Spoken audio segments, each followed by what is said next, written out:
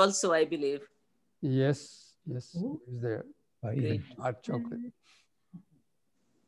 Yeah. among other things. Yes. Yeah. Okay, friends, so we're going to start now. So by chanting Namo Tassa and the three refuges for those who like.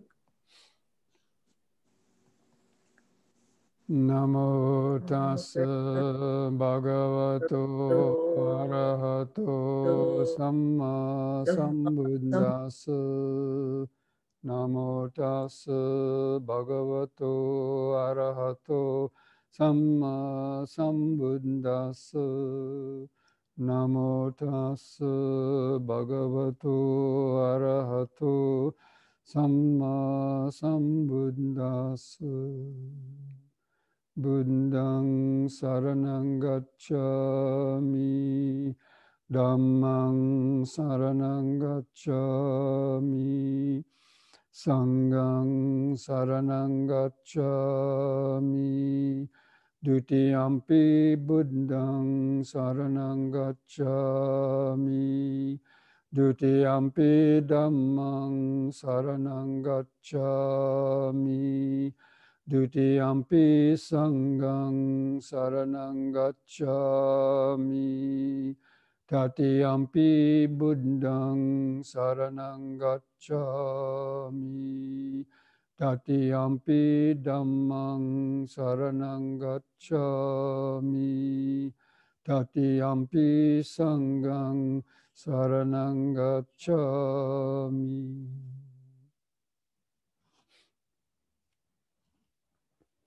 So friends, welcome to this Sunday afternoon talk and meditation. Today we are, last week, or a couple of weeks, we've started going over some Dhammapada verses and looking at some of the stories connected with the verses. And so today we want to continue with that. I'm not necessarily going to cover all of the verses, but the ones that I feel are useful for most people, especially lay people. So far we've covered the first 5 verses of the Dhammapada in the Yamaka Vaga, the twin verses. And so this verse number 6, I'm going to chant the Pali and then give the English translation. Parechana vijananti maya metaya mamasi ye chitata vijananti tato samanti medaga. Others know not that in this quarrel we perish. Those who realize it have their quarrels calmed thereby.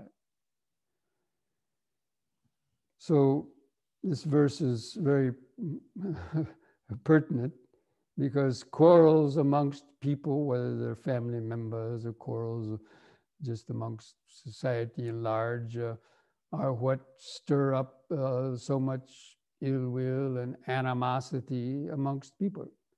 And quarrels are usually people that are clinging to their opinions, right? So you have an opinion, you state it, the other person says, well, I don't think so, I think it's like that, or that person's crazy. And so people get in arguments, in quarrels, trying to defeat the other person, or to assert their opinion over the other person. And we can see that very much in politics, even the current situation of politics. Not only that, even this COVID epidemic, right?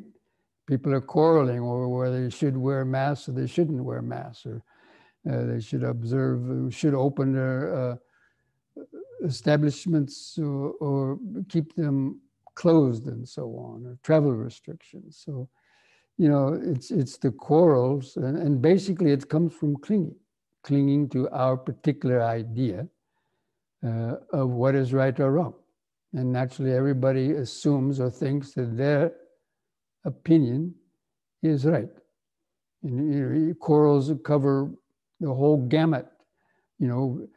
Parents have quarrels over how to raise their children, right? Or the children quarrel with the parents about what they want to do or what they shouldn't do, and parents quarrel with the children, and friends quarrel with friends. So it's a very pertinent verse. And most of these quarrels in the bigger picture are kind of, insignificant, or they're sometimes very petty or trivial. And that shows you how strong our clinging to opinions are. And opinions are simply our conditioning of the past, or what appeals to our whims or our fancies, that we cling to them. And naturally, we will defend that when anybody criticizes that or challenges us in some way or another. People quarrel about politics. They quarrel even about religions. They quarrel about, even, sometimes, well, the Buddha didn't teach rebirth, or yes, he did. And, they try to find out reasons and give reasons why, to support some view that they had. Even to the point of sometimes ignoring sort of pretty basic facts. Anyway, so, and then there's a story that is given for this verse. So there was a group of monks living in Kosambi in the time of the Buddha. And they were quarreling over some Vinaya rules, some monastic rules. So some of the monks were very strict, and they were interpreting, some of the rules the Buddha laid down in a certain way, and other monks were quarreling, saying, "Oh, well, he didn't mean that," or "I don't think it's like this. It's not that severe. It's not a big deal." And the other one saying, "Well, yes, it is." And so anyway, and they called the Buddha to intervene and, to give the Buddha's opinion, right? But even the Buddha, even though the Buddha may give his opinion, the monks still didn't want to accept it, and didn't listen even to the Buddha. So in the end, the Buddha gave up, and he said, "Well, I'll basically, I don't want to hear this anymore." And so he went out to the forest. And he spent, this was just before the rainy season. So he decided, okay, I'm going to spend the rainy season out, in a remote location. And I don't want anybody coming here except somebody who might be bringing the food. In the end, monkeys and elephants were actually bringing the Buddha fruit and things like that. But then the monks felt so bad that they were quarreling to the extent that they even drove the Buddha away. I mean, they became monks under the Buddha to follow his teachings, and then they became so ashamed of having driven the Buddha away that they felt about it. So, and the laity also were blaming the monks. Look at you, quarrelsome monks! You sent the Buddha away. We wanted to see the Buddha for these 3 months. We wanted to come and listen to his Buddha talks, Dhamma talks. And now you quarrelsome guys have blown it, and so they were even like maybe stop giving them food, or threatened to stop giving them food. So it took that for finally the Buddha,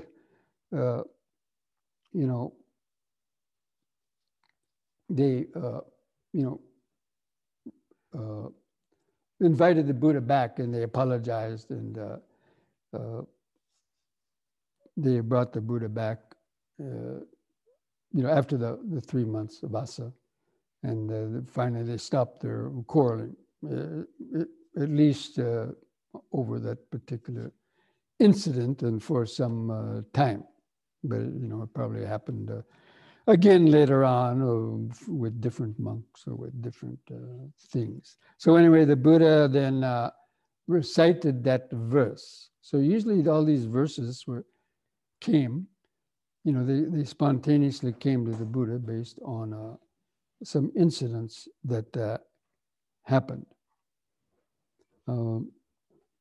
So the main point in this that verse was, it's about clinging to our opinions, and there's always going to be people who have differing opinions, just about for anything you could possibly imagine.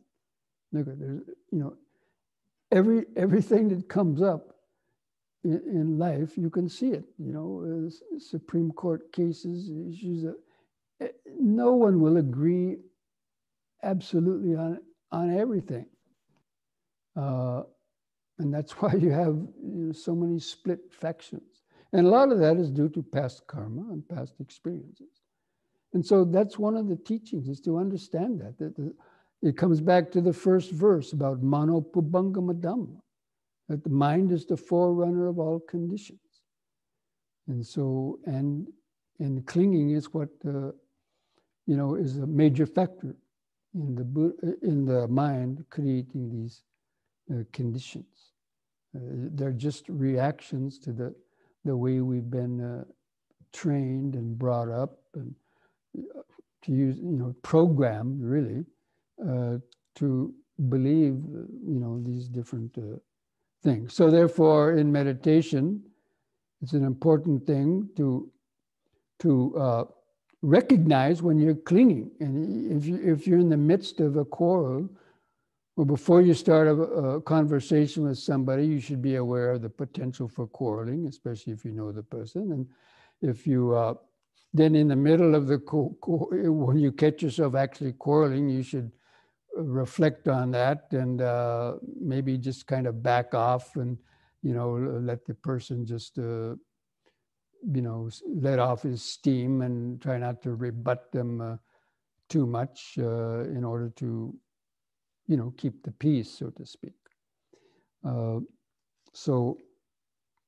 Or even after you've done speaking, if you realize, oh, that was a stupid argument, and reflect on that and try to be more mindful next time you speak. That's why the awareness of intention, before you speak, to understand, why am I going to speak this? Is it to defeat the other person in an argument, assert my views, even if they may be actually factually right and so on, still there's going to be people who disagree. And sometimes it may be healthy to get into some, discussions like that, but still they lead to ill will and simmering, resentment by the others who maybe got humiliated or defeated in some arguments, and we can see that. And and those can even spill over to subsequent lifetimes also. That people are quarrel in this life. If you haven't settled your quarrels in this life, that quarrel may come again in the next life, in some other way. And there are, a lot of Jataka stories, which and also the Dhammapada verses that are based on these kind of things. Now, let's go on to the next two verses. So I'm going to chant these verses also in Pali. Subhanupasing viharantam indriyesu asamvuttam bhojanam hi amattanyum kusitam hinaviryam tam ve pasahati maro vato rukam vadubalam. And then the opposite, asubhanupasing viharantam indriyesu asusamvuttam bhojanam hi chamattanyum saddam aradaviryam tam vena napasat na pasahati na maro vato selam vapabbatam.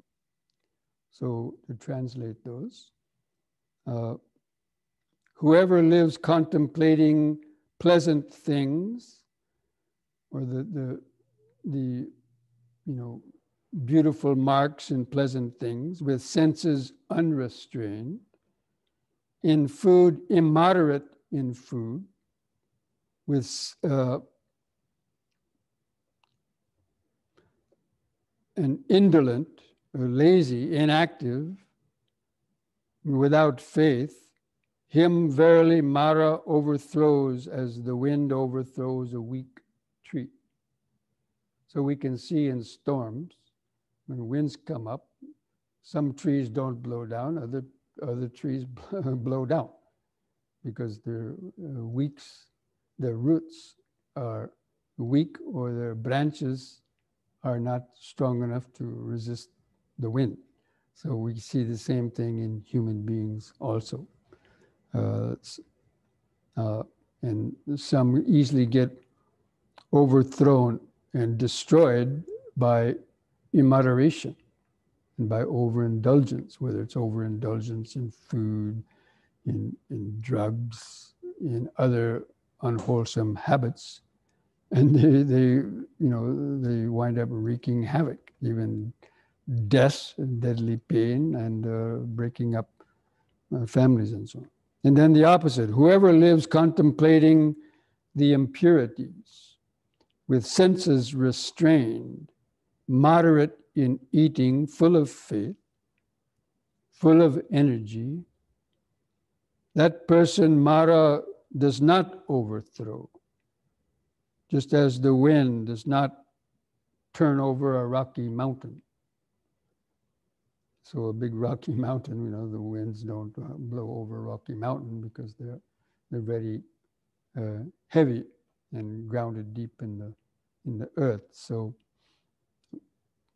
the same way, when our senses are restrained and in practicing the middle path and moderation and everything, then we don't get overwhelmed by the impermanence and so on that's constantly going on in our bodies and minds.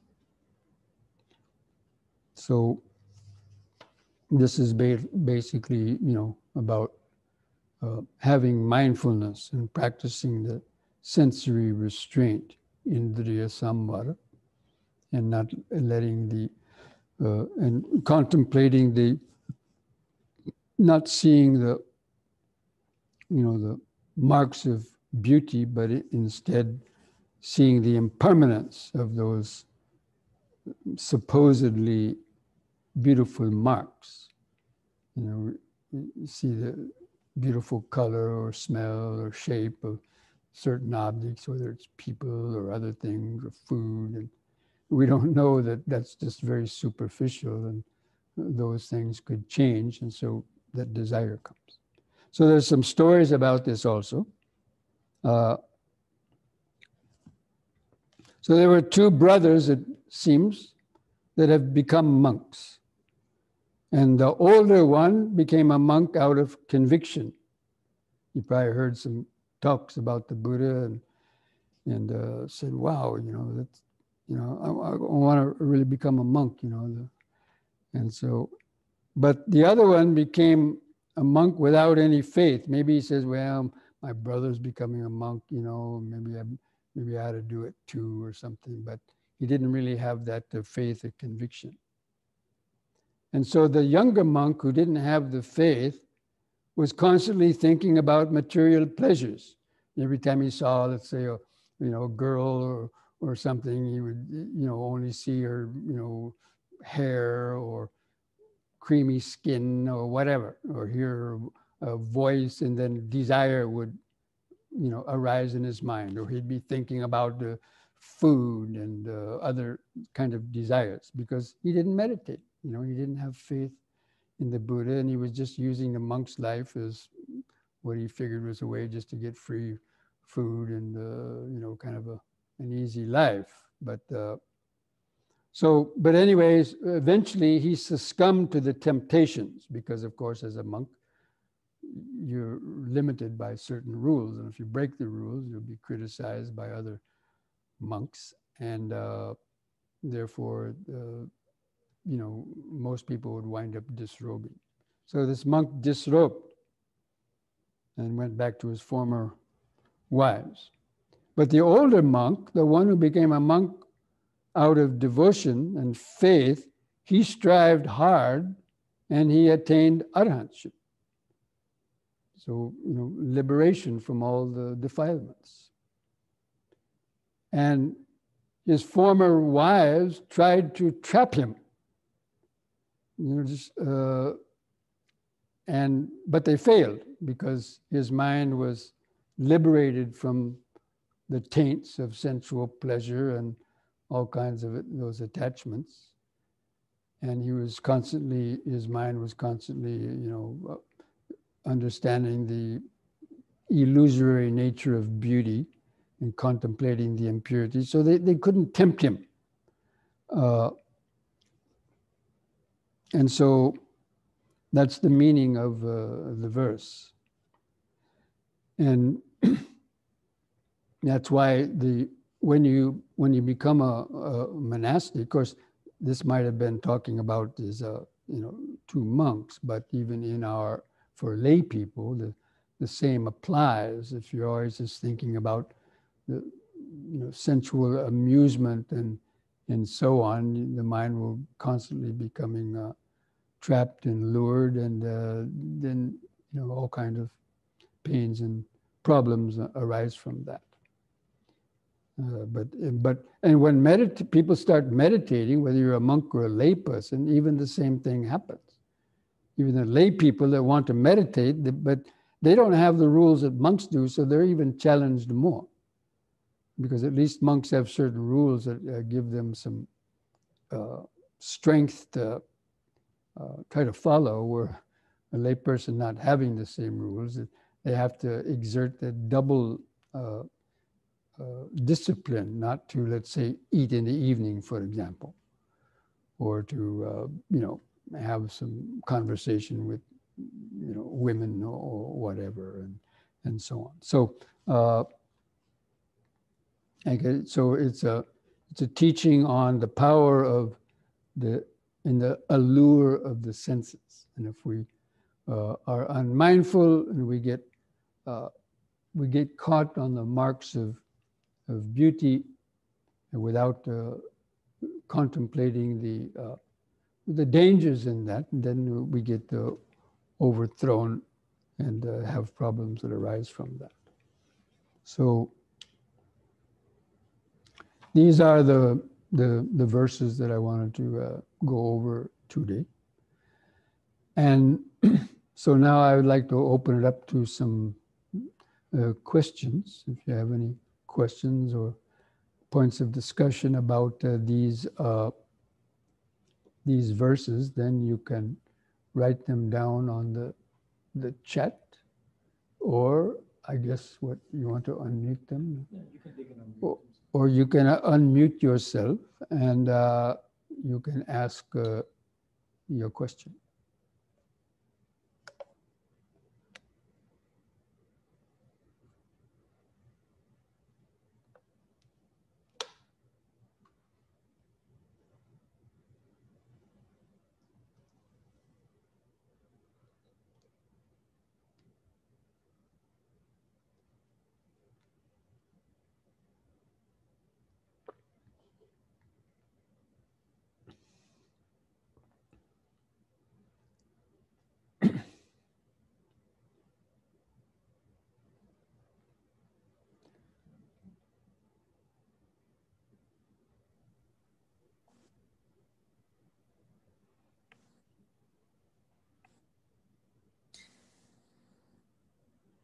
So, Bhante, maybe I will ask a question. Yes.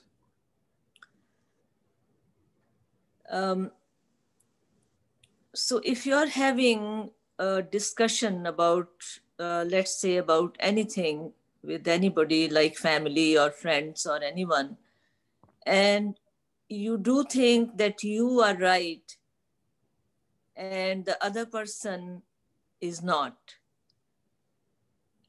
Um, and even then, in order to not to have the argument or the fight or um, the negative things which follow whenever one is in a discussion like that, do you think in order to avoid that unpleasantness, one should just give in and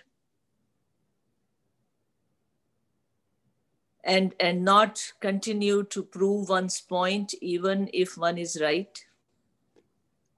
Well, that would depend on the situation and on the person. You know, if you know that person is always quarreling and will not let go of his views or will not even want to listen to anything you said, then it's kind of a, you know, a dead end street. But if it's somebody you perhaps don't know and, you know, you can test the waters and you can present a point of view, but not to the saying this is the absolute truth and you have to believe this. Say, well, this is what that I understand from these teachings, and but for those who want to follow it, then fine, and others who don't want to, then that's also their prerogative. We have to understand the other person's point of view, and that not everybody is going to, especially let's say in terms of the Dhamma, not everyone is ready to accept the teachings, even though we, you know, feel that they are the truth. So not to, you know, push a person's buttons too much on it, and maybe just you know, don't try to push the conversation too much. If you understand that person is coming from this kind of a belligerent point of view and doesn't want to entertain any sort of alternatives, then you know, don't necessarily kind of push their buttons by, you know, retorting back too strongly and so on. And say, well, you know, okay, you can believe what you believe, and you know, I'll follow what I believe, and you know, try not to, you know, let it escalate into some unpleasant thing. You know, usually when a families come together for holidays, there's three things that are usually considered to be, you know, taboo, like don't go there. You know, money, religion, and politics, right? Because Yes. those are the same. Those are the things that people will get into arguments about every time, you know. So usually people will stick to, oh, how's your children this week? You know, or how was your holiday here? Yes, just the superficial conversation rather than getting into, Right. And yeah. this is, of course, if somebody asks you a question and say, well, I heard you practicing meditation, you know, can you tell me something about that? And then if they start to say, well, you know, I believe in God. I think, you know, people have to believe in Jesus. And you say, well, if you believe that, that's fine, you know. But don't say, no, you shouldn't or anything. Okay, that's fine for you. But for people that want to hear about the Dhamma and meditation, it's there. For those that don't, that's their karmic problem, and maybe they'll get ready to do it later on. I mean, we can suggest some things, but if they're not willing, you know, if they're really closed-minded, then you know, don't try to, you know, convince them at that point in time. There'll be another time when they may be ready, you know. Yeah, but especially I've seen that in the name of religion, I mean, there have been very serious fights. People proving, you know, that their own religion is much better and the other person's is not, and I mean that has led to so many wars. Actually, you know, not just not just, you know, light discussions or light fights, but it has.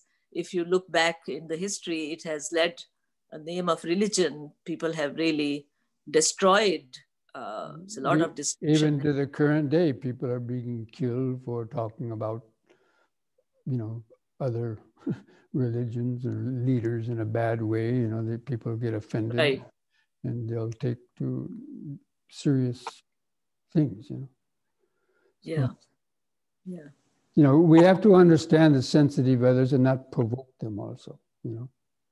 Just Right. to prove our point of, you know, everybody should be liberal and we should be able to talk about anything we want. No, the Buddha didn't encourage that either, you know.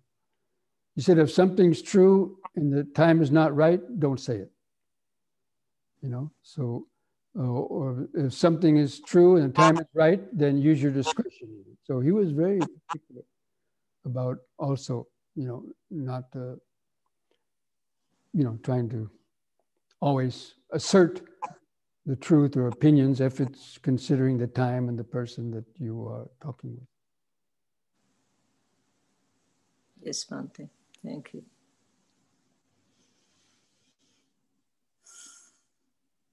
Because my sister and I, my sister was a kind of a born again Christian, and when I first became a monk, and you know, she thought I was, you know, really going down the wrong path, and we got together. We followed that. Don't talk about this, you know. Right.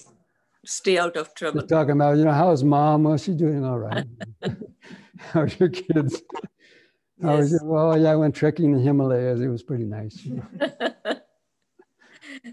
So. Yeah, Bhante, this happens in the families all the time. Like, you know, my family was here this weekend, and sometimes children are very headstrong, you know. So there comes a point when, as an older person of the family, you wonder whether you should just give in to them, even if they are wrong, or you should, you know, it becomes a kind of you don't know what to do at that point, you know, because they want to prove their point. They are aggressive and very vocal. And so it becomes one doesn't really know in situations like that, how do you keep the peace of the family as well as get your point across, you know. It takes a lot of skill and trial and error. We're always going to make mistakes in things like that. But when you know the other person a little bit, and you know the way that what they believe and how they react, then you don't deliberately try to push their buttons, you know, especially if you want to maintain some harmony, or, you know, in the house. Yes. Or if there are kids around, you know, not to get into loud, raucous arguments, because that will, you know, affect the kids' minds and all that too.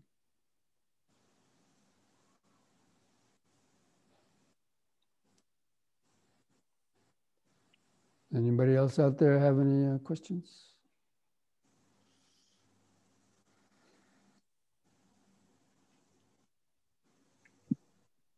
Quanjin, namaste, Bhante. It's Bikram. Oh, hi, Bikram. Hi, continuing with ruckus in the house, the subject, I just,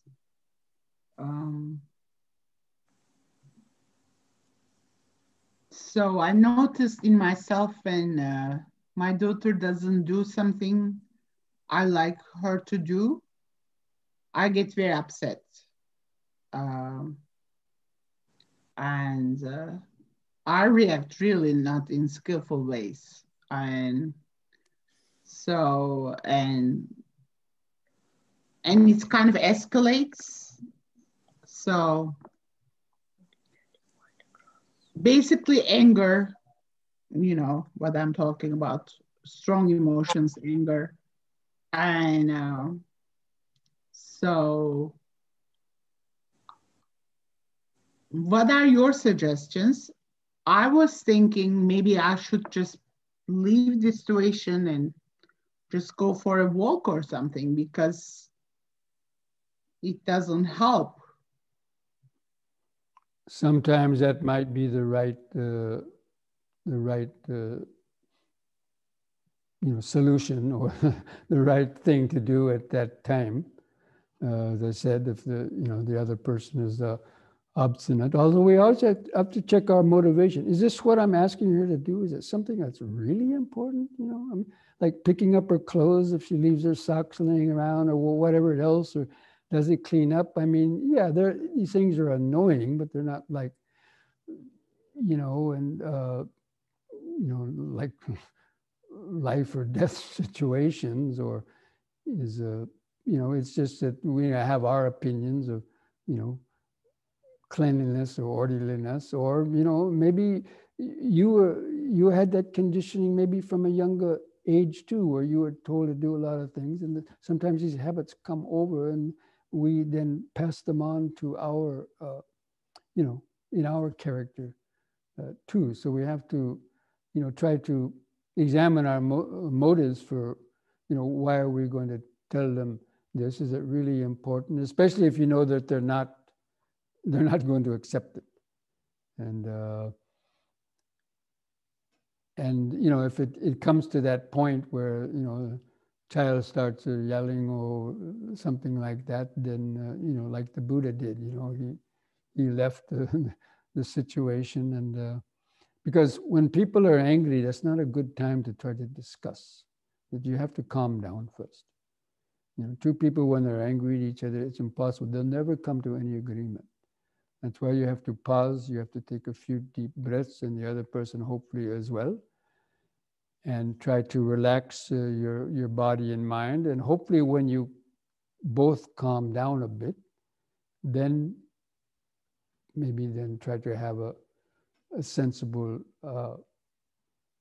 conversation about this. And there's trainings involved. There's nonviolent communication training, which can be useful. There's different trainings about how to speak with people and communicate in what are called nonviolent ways. That means using rough, aggressive language and things like that, which is so prevalent in this society. So you might investigate some of that if the practice of mindfulness doesn't work. Sometimes these other sort of new age trainings, like that. There's different ones out there. I can't remember them all, but some of them can be useful.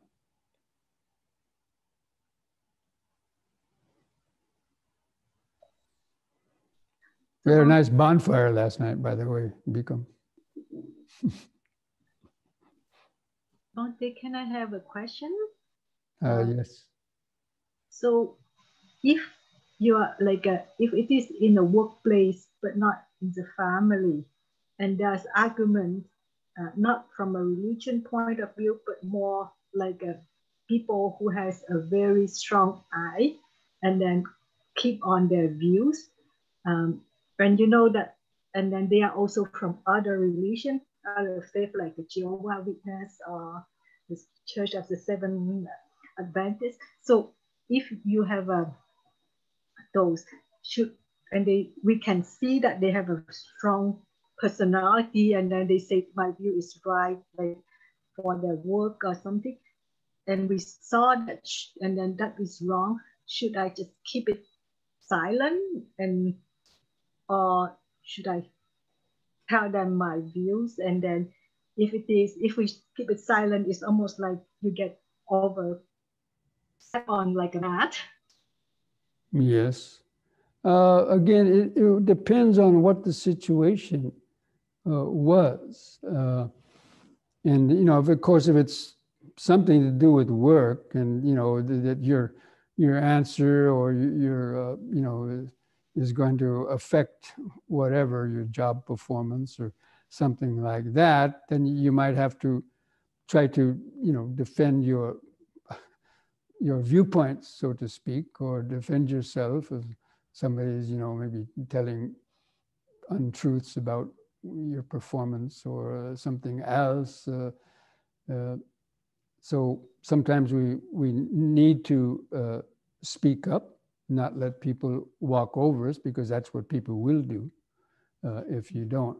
But we have to do it in a non-angry way. And we have to do it in a way that is firm, but yet gentle at the same time. And that's not always easy, especially because these emotions come up so quickly, our reactions. So, every situation is different. So there's no blanket way necessarily that's going to work in every every situation.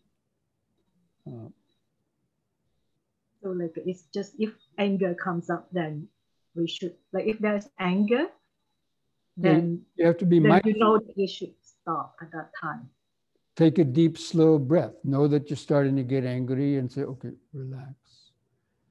Then, whatever I'm going to speak, let me try to do it in a non-angry or aggressive way, especially using any unskillful language. And then see where it goes from there, because the other person will react with more aggression. If you act with a little aggression, the other person is going to react with more. And then if you don't have mindfulness, that will trigger off even more in yourself.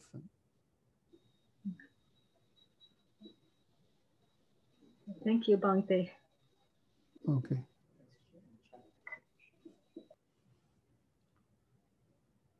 Okay, there's something in the chat box. It says, could you please give more instruction on how to develop energy? I find that with old age and sickness, my levels of physical and mental energy are much lesser than before. Well, there are two kinds of energy, right? One is physical energy, like the effort to get up earlier in the morning if that's what's needed in order to have time to meditate, or the energy to do what is needful, So there's physical energy, and then there's mental energy. You might not have a lot of physical energy, but the mind could still have a lot of energy. That means energy to think clearly, and hopefully even to meditate. Of course, the body affects the mind, and the mind affects the body. So if the body's low in energy, then the thought of sitting sort of straight for an hour or a period of time, even that might not be able to, and you wind up just sort of slouching off during your meditation. So especially with the growing older, that having less physical energy is a problem. But that's why doing some exercise like yoga can help, or some other type of exercises that are not that strenuous, but they take a little effort, but not necessarily that much, but they can help to unlock our trapped energy, so that energy then becomes more available. So our energy gets trapped even by our emotions. Like people in a depression, right? They have no energy because their mind is blocking that energy. It's not the physical body itself doesn't have the energy. It's the mind that's blocking the energy in the body from functioning. So, that's why we have to keep working on balancing both the body and the mind. And the mind in the end is the greater one, because mano pubangama dhamma. The mind is the forerunner of all conditions, and the body is one of those conditions too. So, but there's plenty of people that reach old age and still have quite a lot of energy, to a certain point. But at a certain point, that becomes a reality. But it doesn't have to affect the mind so much. Even the Buddha, he was nearly 80 years old, and he couldn't really walk long distances like he used to be before, and his body would get very tired. But he told the monks, this mind is so clear, I could take 2 or 3, there could be a group of 20 monks, and 2 at a time would ask me questions for 2 or 3 hours. And then they would, like a tag team, they would go and they would get tired of asking questions and hearing the Buddha's replies. And they would go through, a whole group of monks, and the Buddha still wouldn't be tired. His mind would be so lucent, and he would never repeat the same thing twice, because his mind knew, hundreds of different ways of talking about the same things or different things, his mind was so clear and lucid and had that energy, even though his body still couldn't do a lot. So, of course, that's the Buddha, right? But that's an example of, you know, the mind being free from this sloth and torpor. So sloth and torpor, of course, is one of the hindrances. And the mind is what is the body too. So that's why if you meditate, hopefully you'll get more energy. And then that energy then will get you to do the things that will try to maintain the energy. You can also, you know, think about your diet and things like that, and getting the proper nutrition and so on. So there's many things that may be affecting that.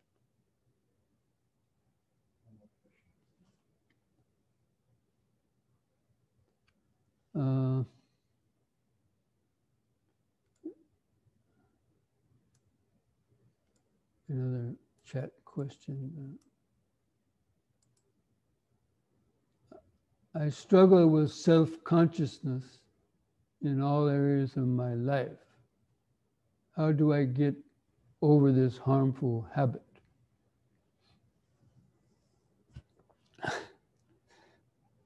Well, by contemplating no self. Yeah, that's true, that the self dominates every single thought and action that comes up. Maybe not in gross, obvious ways, but it's that underlying sense of I that motivates everything. And people, you know, they're identifying with. So the whole, you could say almost the whole teaching of the Buddha is oriented toward seeing these five aggregates of body, feeling, perception, volition, and consciousness, which covers a whole gamut of every single thing you could possibly experience in the realm of body and mind. As this is not me, not mine, not myself. I mean, we've repeated these instructions hundreds and hundreds of times. And people still are, you know, find it hard to overcome it. That's because just talking about it is not enough. It's the things that keep feeding the sense of I that we have to pay attention to. And those are clinging to our opinions, our ideas, our opinions, and identification with our feelings. You know, I'm feeling bad now. So every time you say, I'm feeling bad, or I don't want to do this, you're reinforcing the sense of I. You can say, okay, there's this thought in the mind that, you know, doesn't want to do something. You know, who's the owner of this thought? You know, how did this thought arise? And you have to examine it and scrutinize it. That's part of this examination of Dhamma, investigation of Dhamma, and scrutiny of Dhamma. That anything that is causing us a problem that comes up, we have to analyze it and scrutinize it, but using the Dhamma as our framework for that scrutiny. And while you're doing that, then you know, things can change in your mind. But you know, it may not happen just doing it a couple of times. And so that's why both mindfulness and wisdom always have to go hand in hand. First, you have to be mindful when that particular thought or emotion is arising. Then you have to examine it. Now, what is this thought of I, me, mine? Those are the three. The trinity of the ego is I, me, and mine. Every time you use it, it's a little bit different. Usually, I like this or I like that. I'm going here, I'm going there. Then me, look at me, give it to me. Or mine. So we have three different chances to analyze this. Why do you call that mine? Well, just because you paid $10 for something, you call it yours. Well, where did you get that money? or anyway, you can break it down in so many ways, but that investigation of Dhamma and understanding that all of our thoughts and opinions and everything are just accumulation of habits. And we keep re-strengthening them all the time. And we have to stop re-strengthening them by understanding what strengthens them and what weakens them. And that's about all I can say about it. There's no magic pill that's going to make that happen.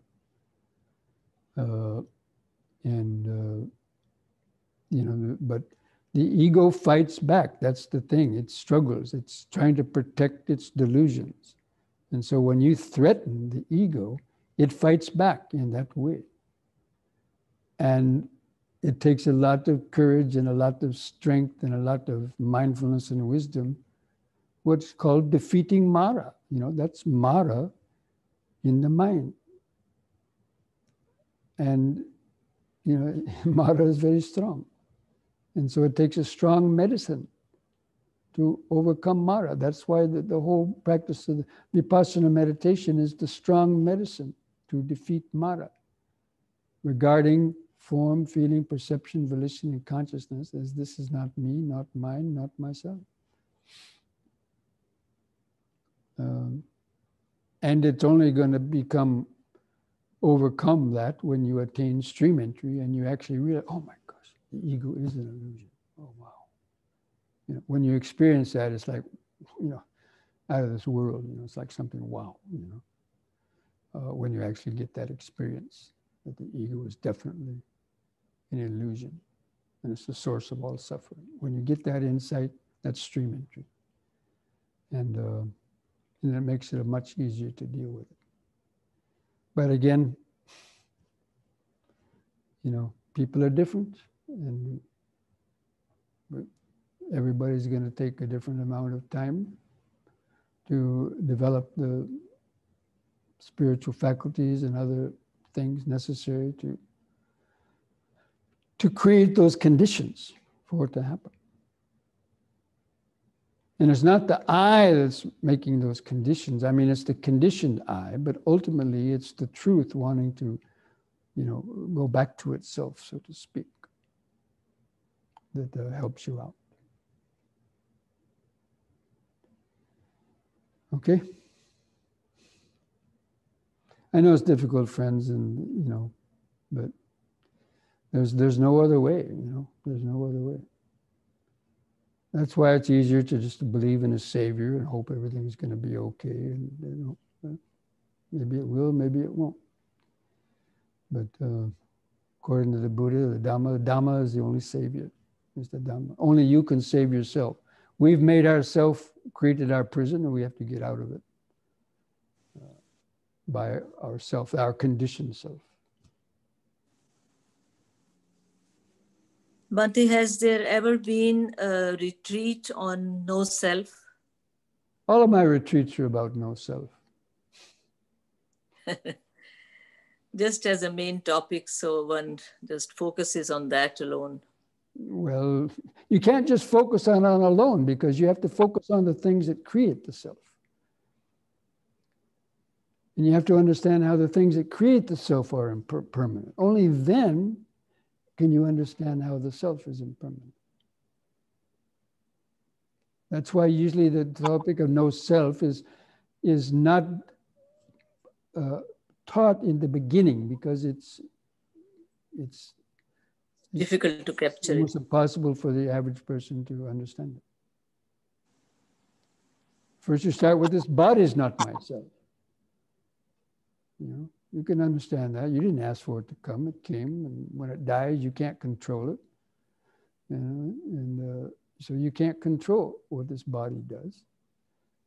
It's easier to control what your mind thinks than what's going to happen to the body.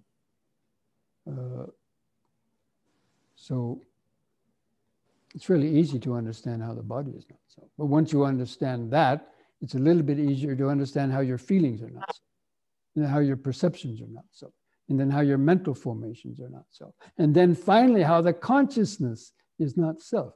That's why in the 5 aggregates, the consciousness is the last one of those to be contemplated, really, because they progress in that order. It's material vibrations, feelings, perceptions, volitional formations, and then the consciousness as the knower.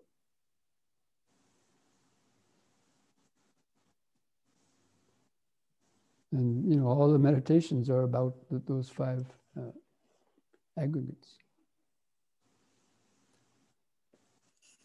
And the Thanksgiving retreat, even though I call it living and dying with awareness, it's about understanding that. Sorry if I was pointing.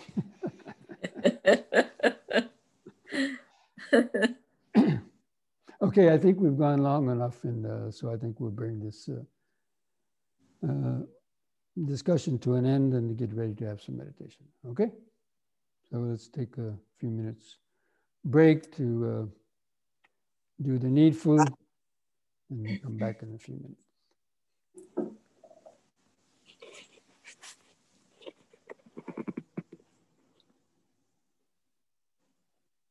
That's a nice collage made up there. Who made that? Oh, it's beautiful. Prashant must have made this. I didn't know anybody was still listening. Very nice. Bhante, we couldn't listen to the talk this morning. Go to our YouTube channel, and that's Yes. up on our YouTube channel now. Yeah, I'll post the link. Ah, okay. We got locked down. I don't know why. Yeah? You came in late. Ah, okay, okay. YouTube gandaki. YouTube again ada.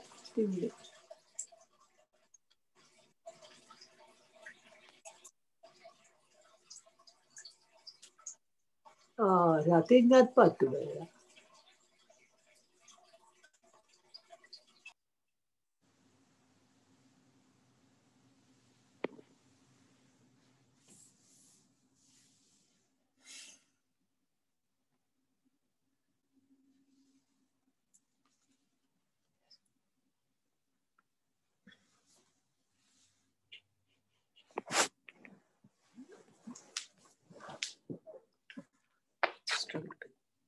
No self in all areas of my life. Self-consciousness.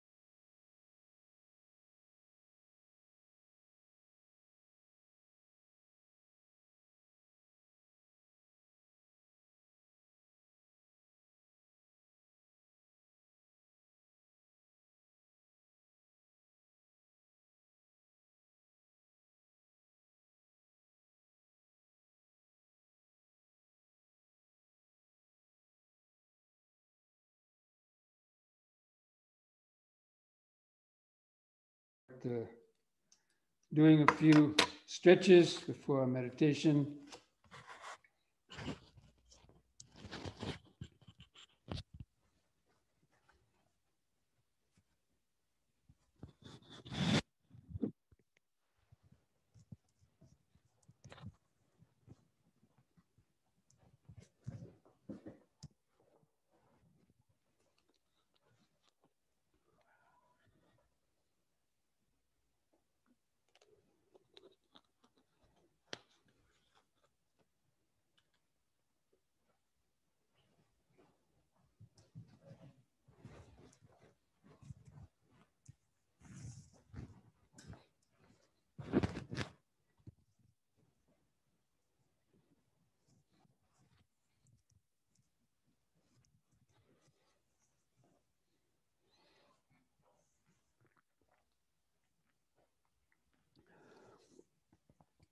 And just stand straight. Relax your shoulders and arms at the sides.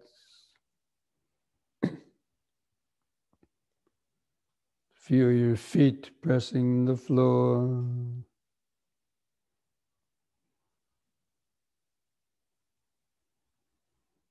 Feel the head balanced on top of the neck. And keep your chin raised up level to the floor. Gently close the eyes. Just mentally feel the standing body.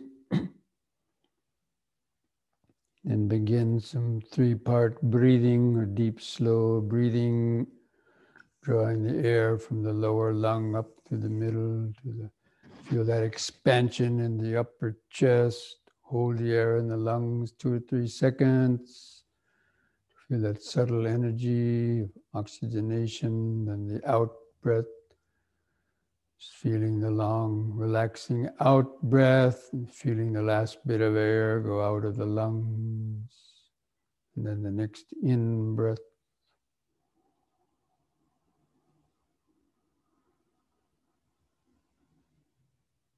Centering the attention in the body.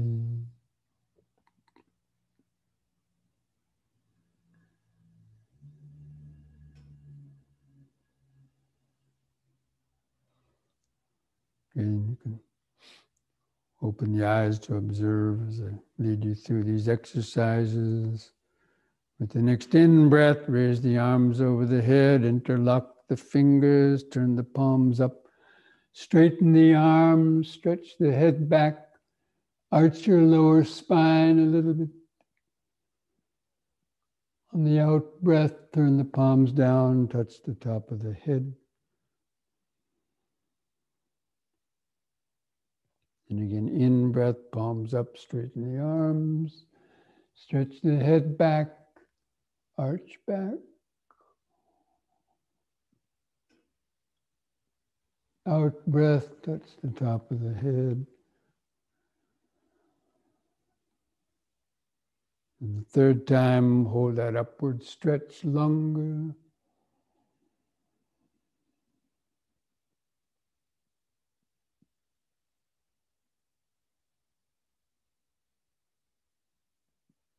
Release the fingers in the out breath, arms back to the sides.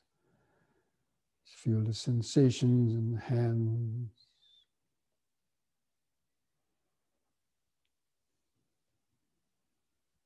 Just feel the standing body. Just remember standing. Standing.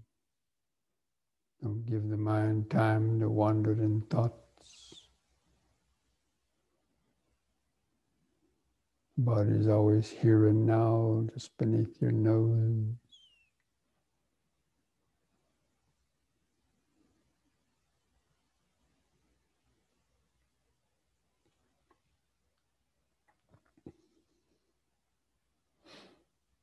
The next in breath, again, this time push up on the toes while raising the arms up over the head in this way, facing the palms of the hands toward each other, 6 inches apart.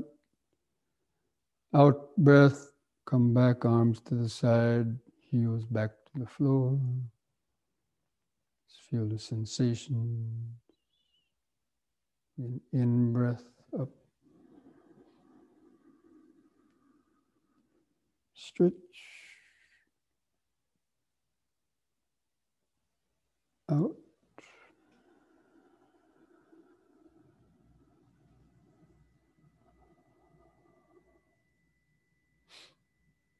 In.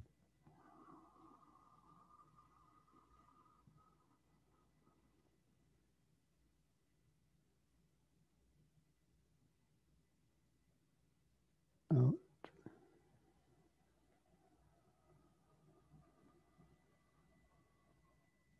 Relax. Just maybe feel the increased heartbeat, pulsations, some sensations, clothing touching the skin. Any other body sensation?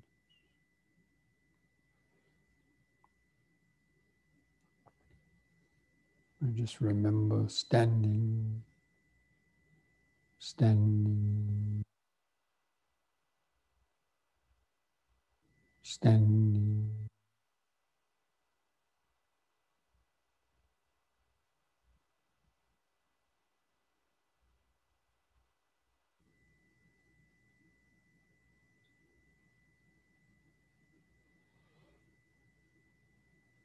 Just letting go of your thoughts. Let the thoughts come and go in the back of the awareness. Keep the feeling of the body in the front of the awareness. Next we'll do side bending using one arm at a time. So on the in-breath, raise the left arm up. And keep your fingers and arms straight, close to the head. On the out-breath, bend over the right side. Keep your bicep muscle kind of touching the side of the head. In-breath, lift up. Again, the same side, 2 more times, out-breath. Let the other hand slide down by the knee. In-breath, up. Again, out-breath.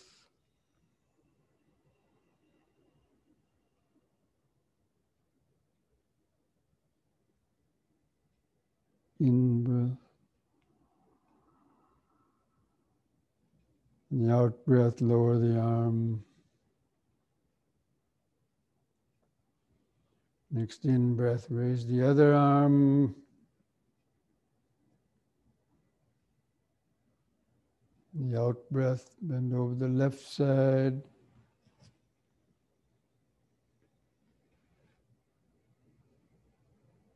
In-breath.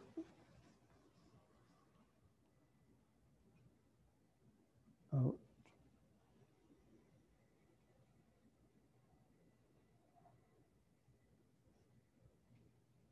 In.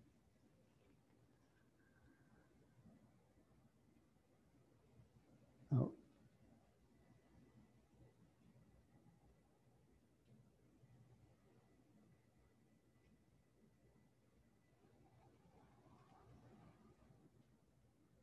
On the out-breath, lower the arm. Relax. Feel the whole body. Feet pressing the floor.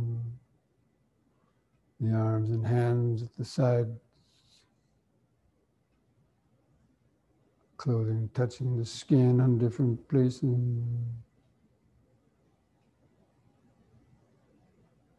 The head balanced on top of the neck. Just this body exactly as it is. Here and now. Standing. Standing. Standing. Life force vibrations going on.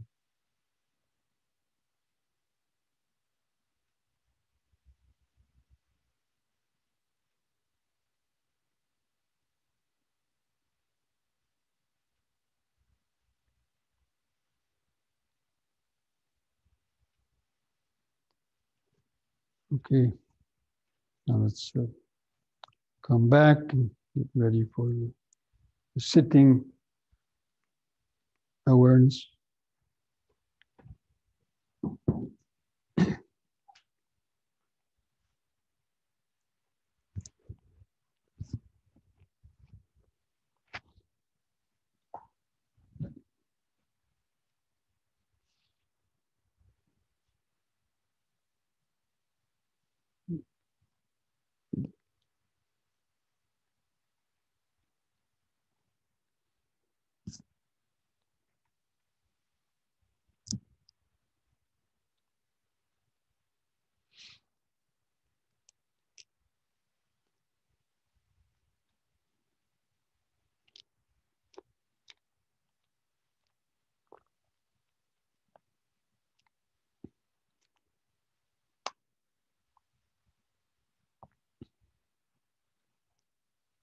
Okay, friends, so just try to get comfortable on your seat. I'm going to turn off my video. You can pay attention to the verbal instructions and keep focused on your own body and mind.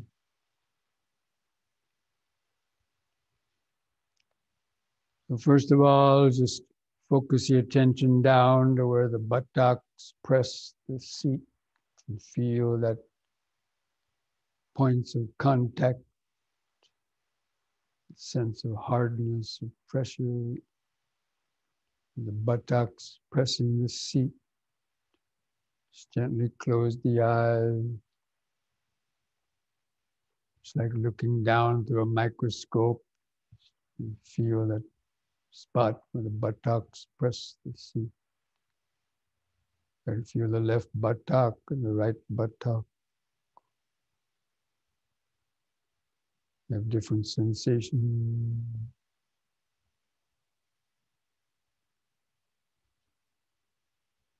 And let the awareness kind of move down the upper legs and around the knees, down into the feet.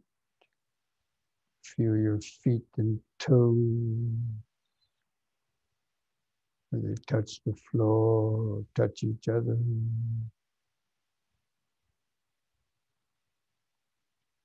Try to feel some sensations in your feet and toes.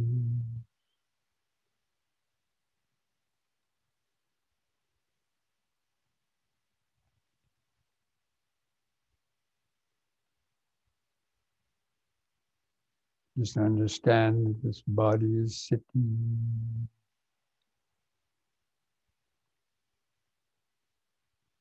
Now feel your hands touching together, your fingers. You feel the outline of your thumbs and some fingers. The sensations, subtle sensations, the fingers and hands.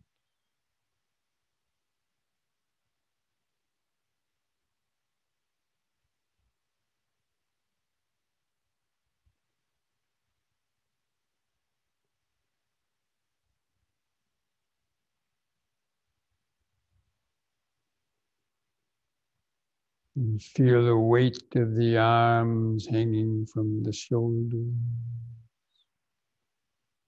Let the weight of the arms relax the shoulders. Just feel where the clothing rubs against the skin of the shoulders, the upper arms.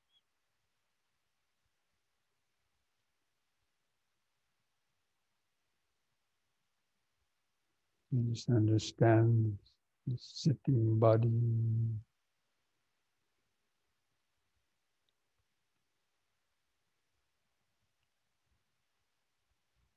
And gently kind of lift up the back and the spine to an erect posture. To feel the natural inward curve of the lower spine. It helps support the weight of the upper body. And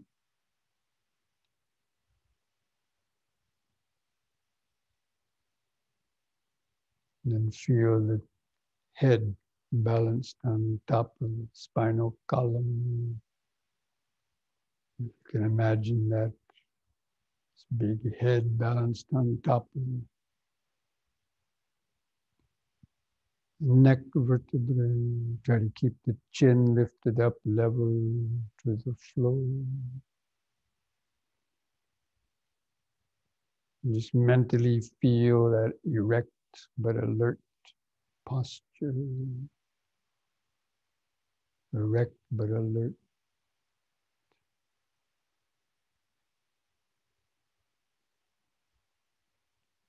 And feel some sensations on your face.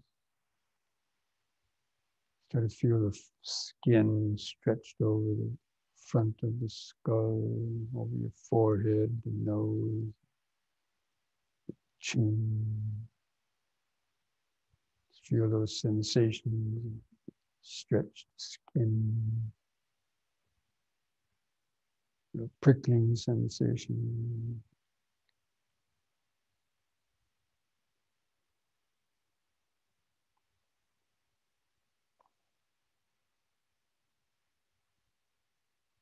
And feel your lips touching together. The upper lip touching the lower lip.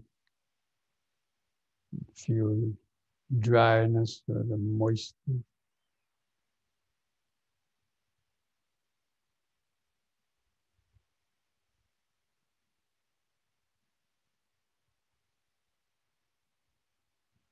Different sensations.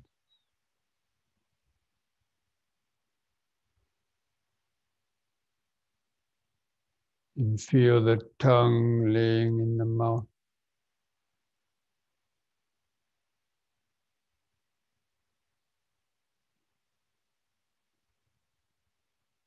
And feel the teeth, the gums, the giving sensation.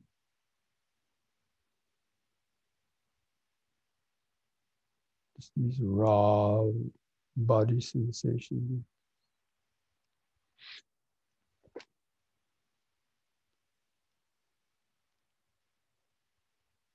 Just letting go of your thoughts, always just coming back to focus on this body part.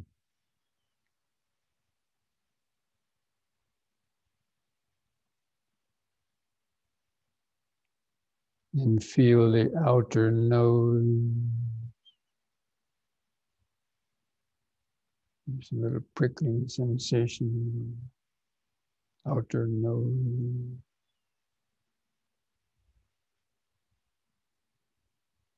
And focus inside the nostrils and see if you can feel the touch of air going in and out of the nostrils.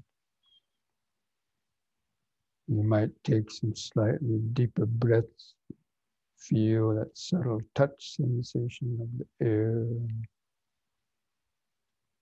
You might even hear the sound of the air moving through the nostrils.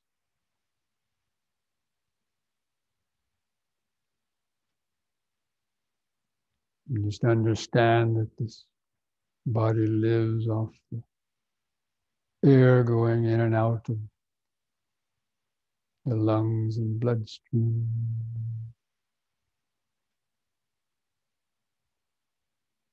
Thousands of times per day, air is moving in and out through the nostrils, but we never know it.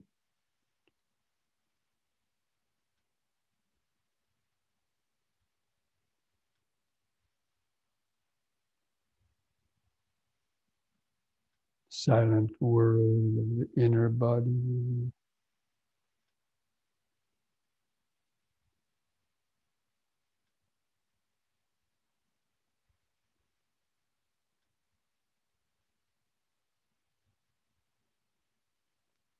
Now feel the eyes resting in the sockets and the eyelids stretched over the eyeballs.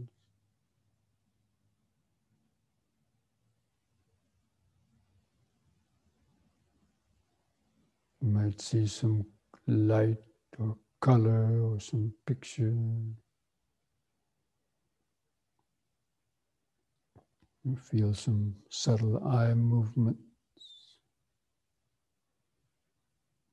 or just black darkness.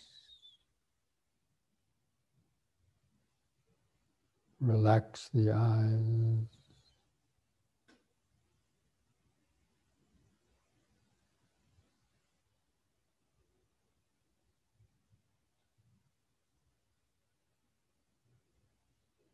Now from that point behind the eyes, that the awareness kind of just expand a little bit. Try to feel the outline of the sitting body.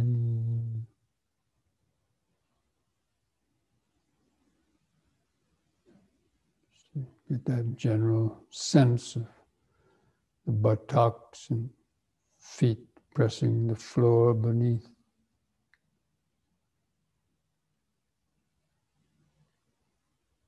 The hands and arms, the sides or in the center.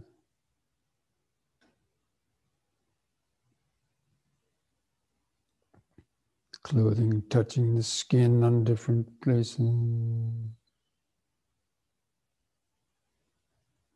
And the head balanced on top.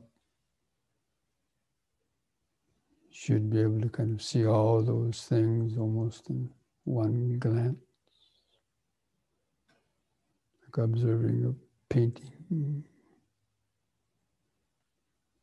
but not as a visual image, it's a collection of sensations. Sensations from the buttocks, feet, hands, arms, head, giving the outline, what you call the body, the sitting body. That's a perception created in the mind from different sensations.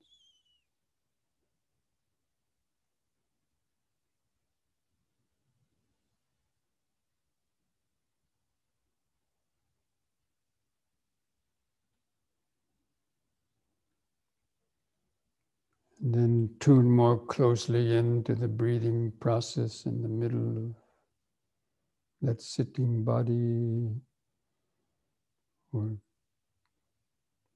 take some deep, slow breaths to feel the more dynamic, expanding and contracting sensations in the middle of the body.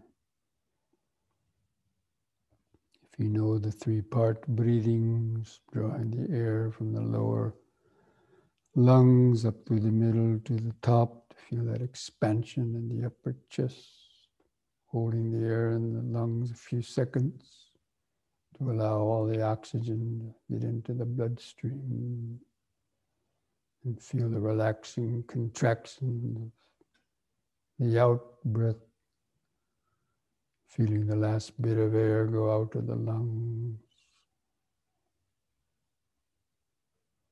Just try to continue that deep, slow breathing several more times, oxygenating the blood, helping to keep sitting straight.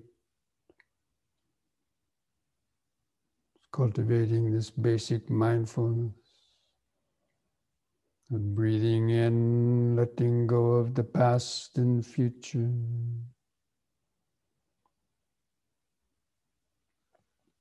Breathing out, sitting here and now. Breathing in, letting go of the past and future.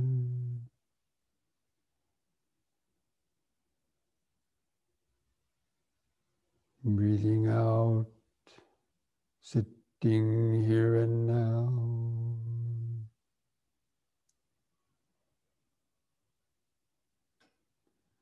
Breathing in, feeling the whole body.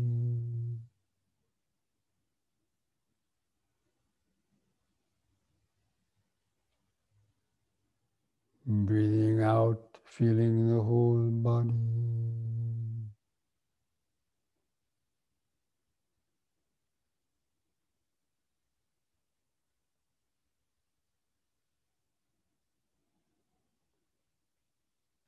To develop a more focused concentration, count the breaths from 1 to 10. On the next expanding in breath, mentally count 1. And feel the pause, holding the air a moment. Then the out breath, count 1.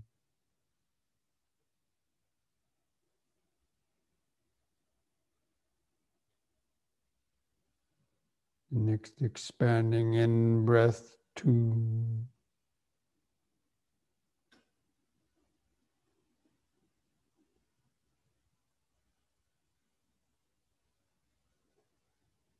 contracting out breath 2.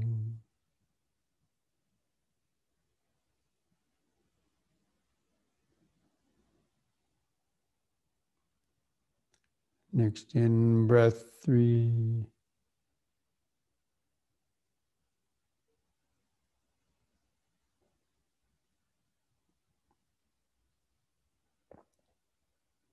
Out breath 3.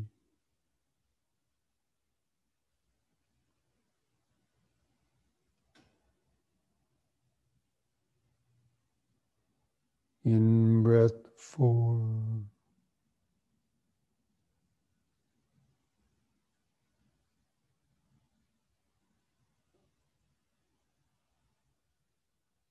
Out breath 4.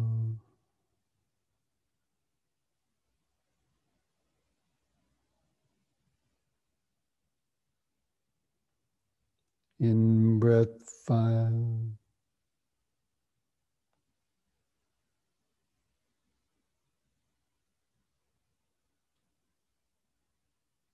Out breath 5.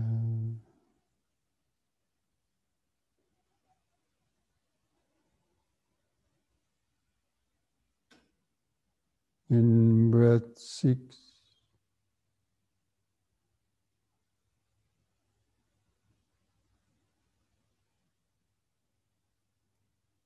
Out breath 6.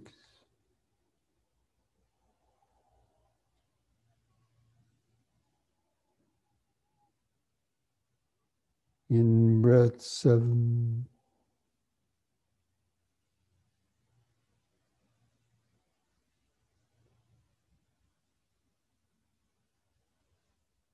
Out breath 7.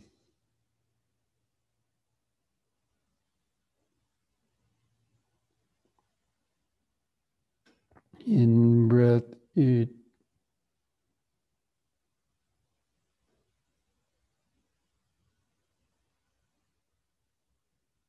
Out breath 8.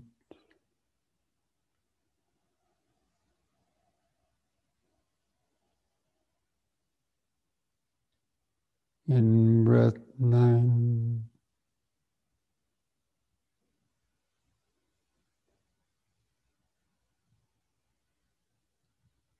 Out breath 9.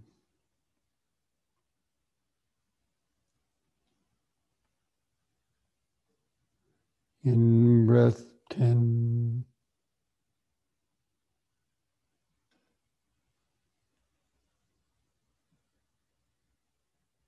Out breath 10.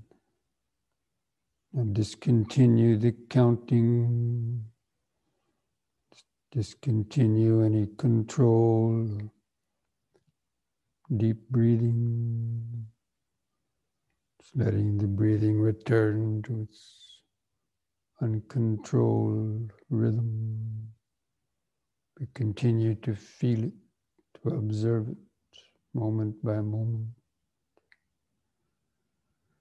Still try to feel the subtler expanding and contracting sensation. Feel the expanding in-breath and the brief pause. Contracting out-breath and the brief pause. You simply know when the breath is coming in and know when the breath is going out. Know it by feeling it. It's like looking through a microscope. Just turn up the power of the mental microscope to feel the subtler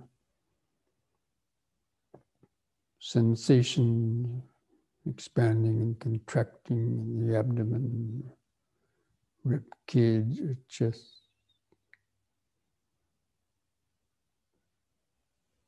It's always changing, sometimes longer, sometimes shorter.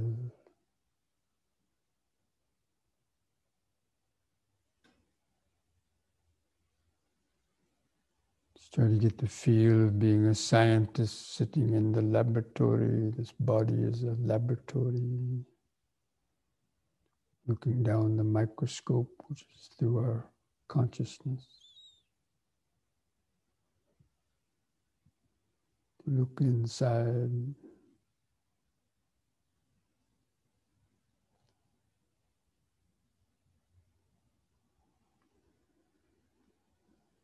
Just make that the main focus of one's concentrated awareness.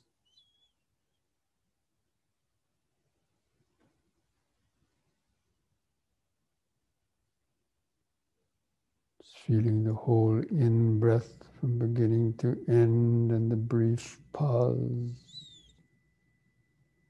Feel the whole outgoing breath in the brief pause.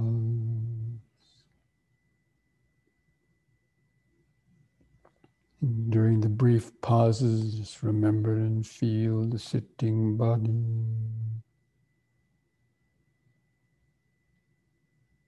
You're contemplating the body in the body.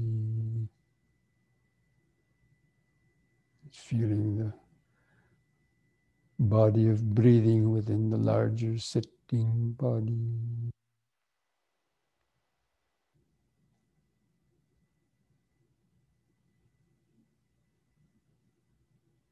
They're not really separate.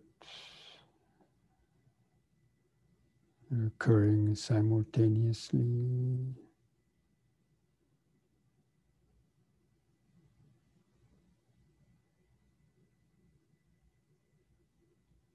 So just continually remember just breathing in, sitting,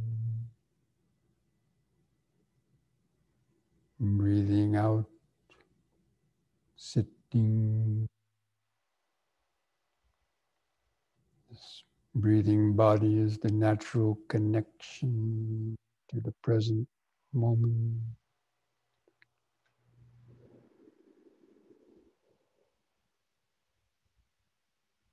The basic definition of mindfulness is to remember the present moment, starting with the breathing body.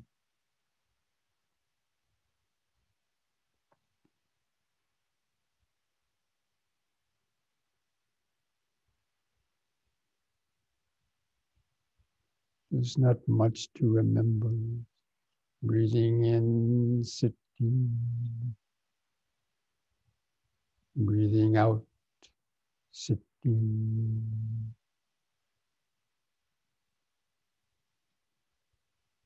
If you can remember how much money you have in the bank, you should be able to remember that you're sitting and breathing.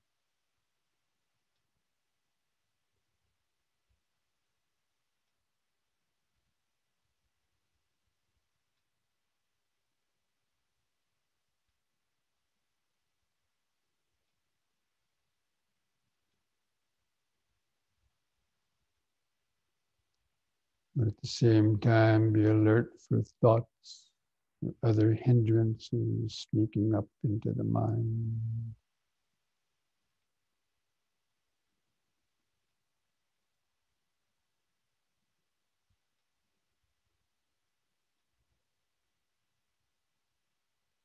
Applying the appropriate right efforts, let go of those hindrances, apply the antidotes for weakening them. Always coming back to reconnect with the breathing.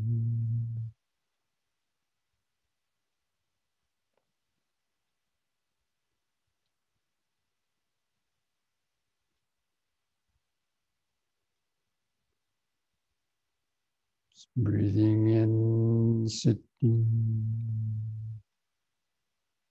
Breathing out, sitting.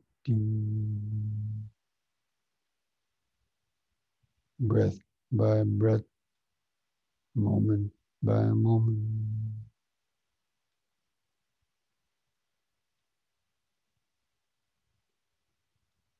It's developing applied and sustained thought, vitaka and vichara.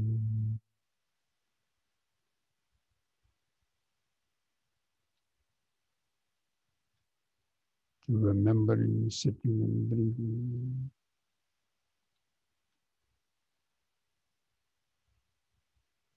To feel sitting and breathing.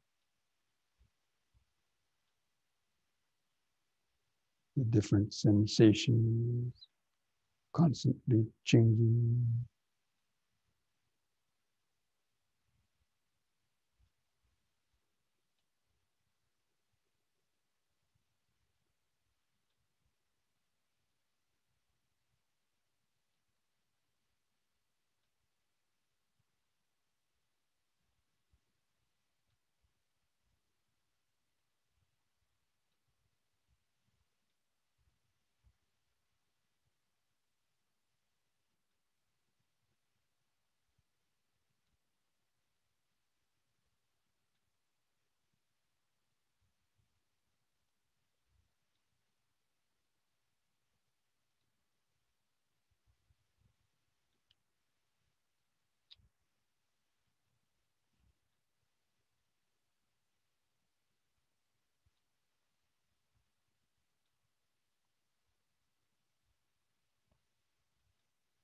In the brief pauses between the breaths, check your posture. The chin is drooping down, the spine is slouching. Just take a deep, slow breath. Straighten the body, spine, head back to the erect and alert posture.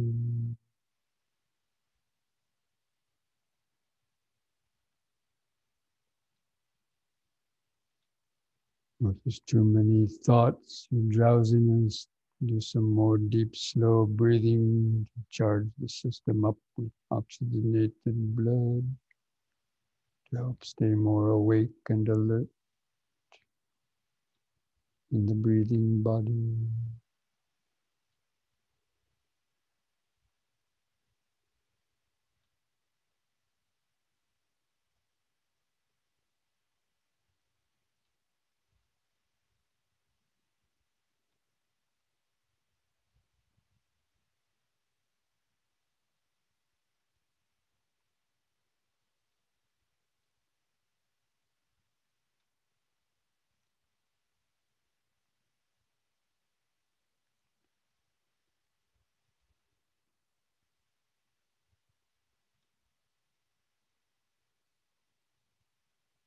Even while feeling, remembering, sitting and breathing, you can notice other sensations coming and going in around the body.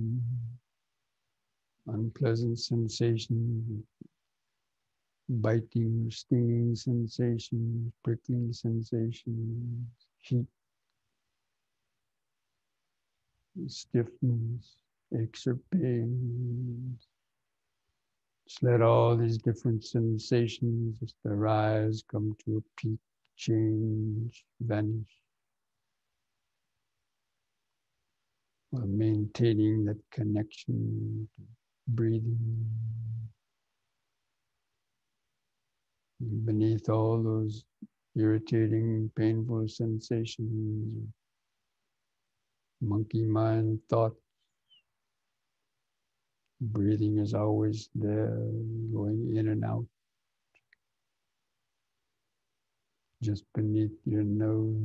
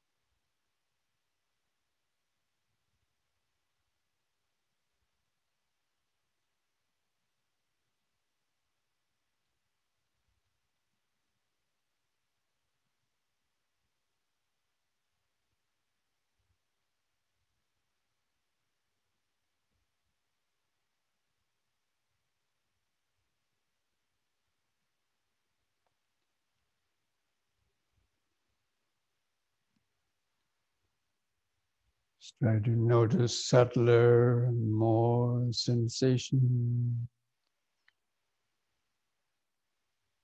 coming and going in the breathing body. Just gradually opening up to the flow of impermanence, the rapidly changing sensation.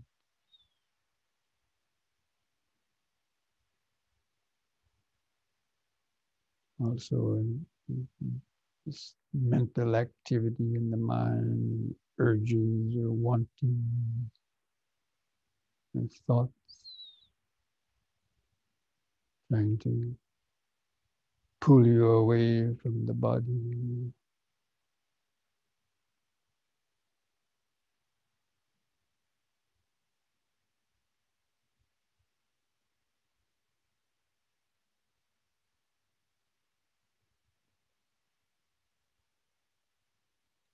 You get caught up in thinking, recognize it as thinking, lost.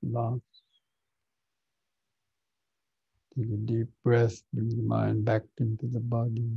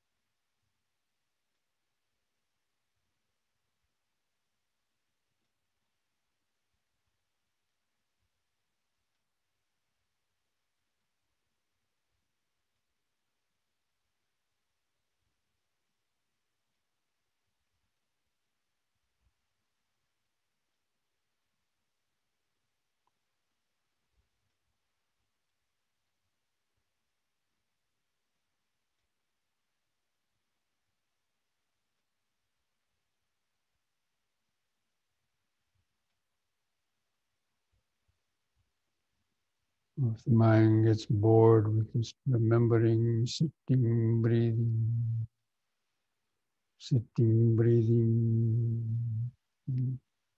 try to recognize the five aggregates coming and going. This is material sensation. This is feeling, pleasant or painful feeling. This is perceptions and mental picture, image, recognition of an object. This is mental activity, thinking about it, reacting to it.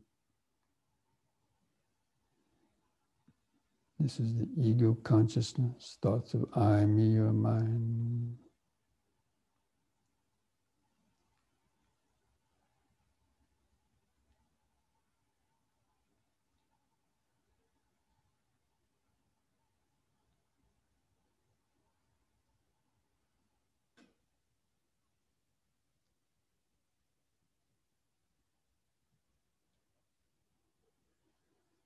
And just cultivating that Chintamaya Panya, that all of these five aggregates, these are not mine, not myself, not me, not mine, not myself.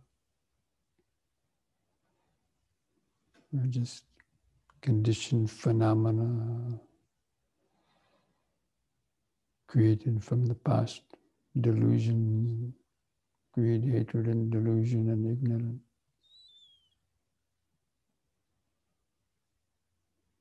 They're just impersonal phenomenon arising and vanishing in the space of present moment awareness.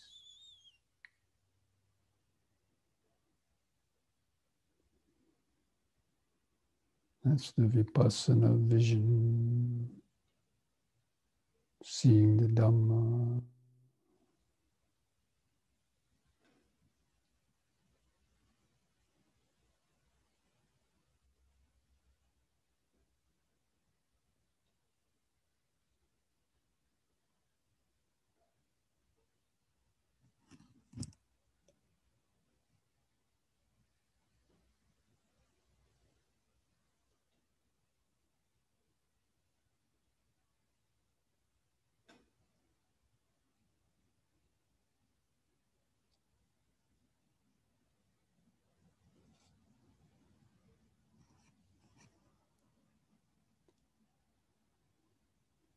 Try to imagine that you're sitting in the balcony seat in the theater, just watching the movie of the body and mind. Just watching this body, just sitting and breathing, different aches and pains coming and going, different worries or thoughts or emotions coming and going in the mind. But just as you don't take a movie seriously, you don't take these five aggregates as me or mine or myself. Just the movie of karmic conditioning.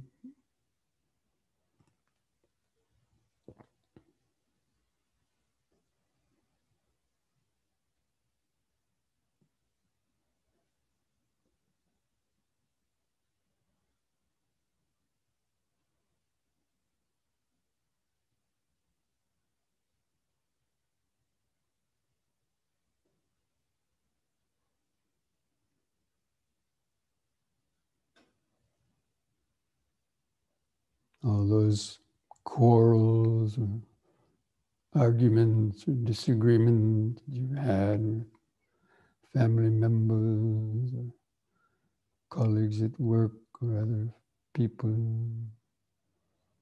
those are all just based upon our attachments and clinging to the opinions of I, me, and mine. Which are just empty mental bubbles.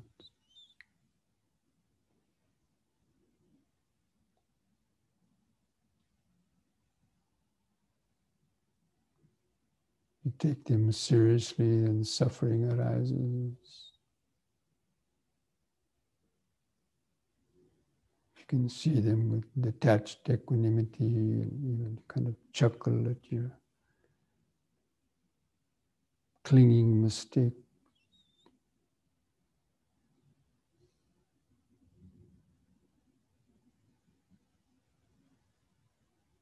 Easier to let go of them.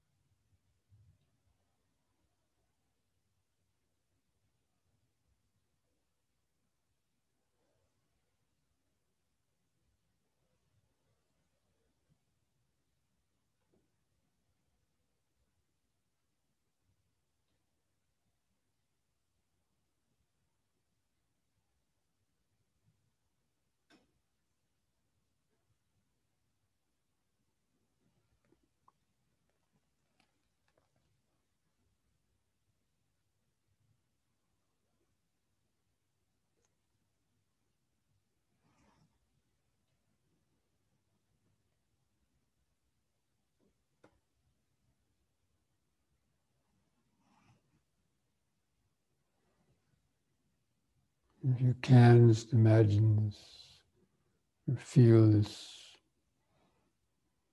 body and mind like an empty house with nobody home to answer the call, knocking at the doors and windows.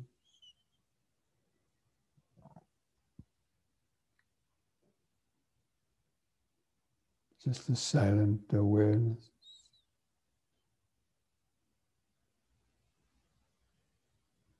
The knowing.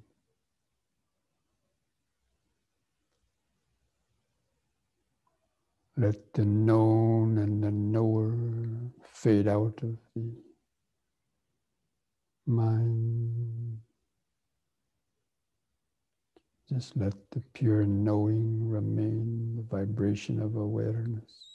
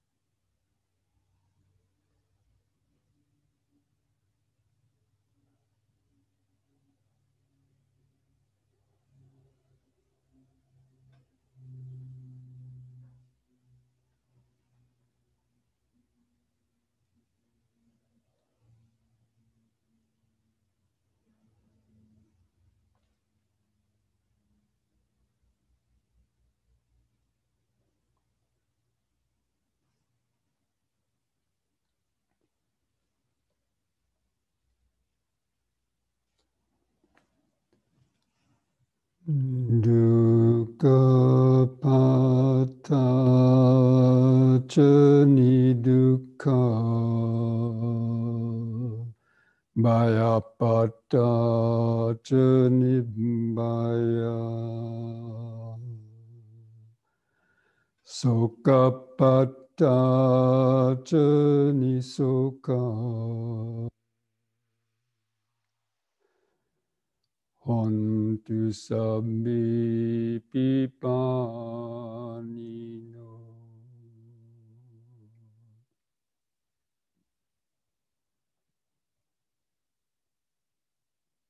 May the suffering be free from suffering. May the fear struck be free from fear. May the grieving be free from grief. In this way may all beings live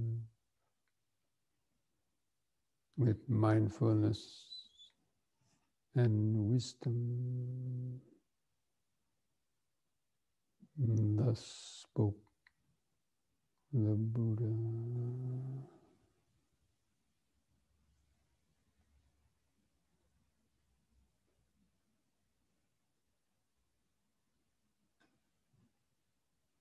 So as usual, let's spend the last couple minutes of the meditation sending out thought vibrations of metta, friendliness, best wishes to our own five aggregate body and mind, all others.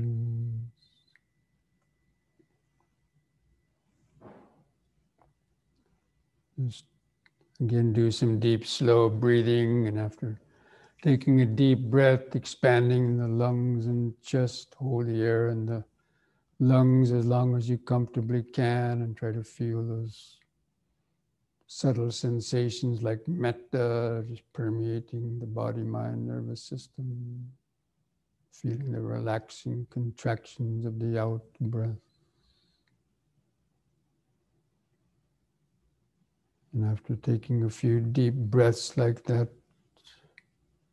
in your own body and mind, just imagine that's the metta going out to your own body and mind, wishing your body and mind to be peaceful, relaxed,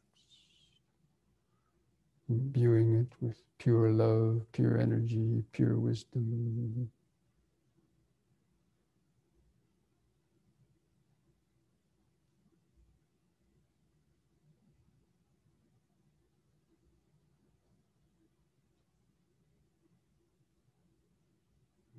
And gradually, with the next in-out breath, sending these waves of metta vibration to your parents, other family members, or friends, anybody you know is sick or having problems. Just with each out breath, just imagine these pleasant sensations, metta sensations going out, permeating their body and mind, soothing the pains of their suffering, awakening the seed of metta and wisdom in their heart. Just with each out breath, just imagine these waves of metta going further and further outwards, across the countryside, the cities, the oceans, and eventually around the whole earth and beyond. Just with each out breath, just tidal waves of metta just permeating the whole atmosphere. Just with the idea, may all living beings be free from greed, hatred, fear, and ignorance, free from the pains and sufferings of body and mind brought about by such unskillful thought, speech, and action. May all beings have the patience, strength, mindfulness, and wisdom to meet and overcome all difficulties in life. May all beings be able to live peacefully and harmoniously together, understanding the ultimate interconnectedness and interdependence of all things. May all beings be well, peaceful, and wise. May all beings be well, peaceful, and wise.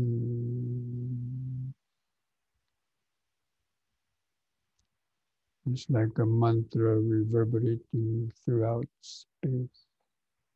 Well, peaceful, and wise.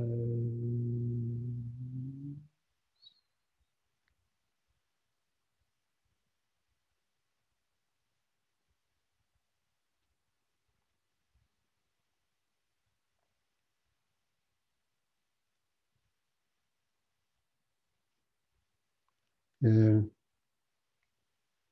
finish, I invite you to chant the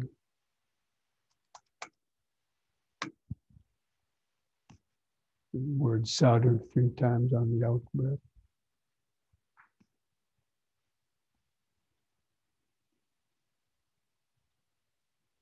Sadhu.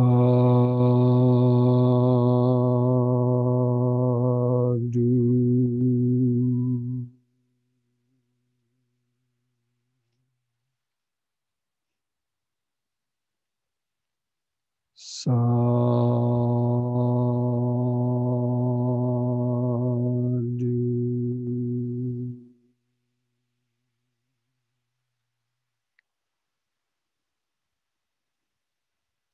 And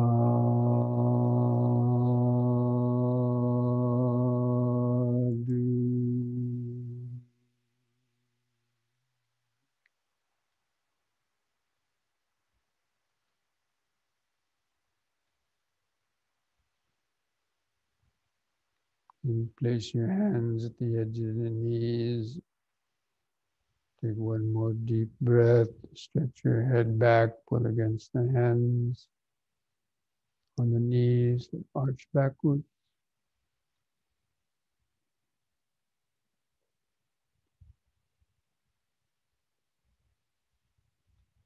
And lift the head up on an in-breath. On the out-breath, press the chin to the top of the chest. Stretch the neck vertebrae.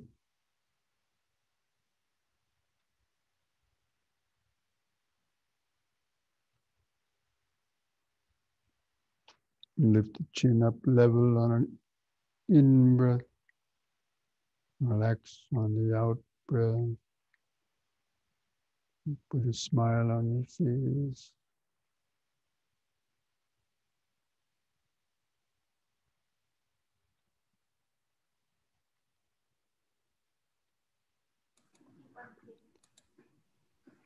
Okay, friends. So that brings our afternoon session of meditation to an end. I hope you're all able to find some peaceful moments in that, or some insights about your own body and mind. So try to keep up your meditation during the week. On Wednesday, we're going to go over the Rattapala Sutta, an interesting sutras, with a fun sutta, if you can see it that way. Okay, so I sent out the link to that. All right. Namo Buddhaya. Thank you, Bhante. Buddhaya.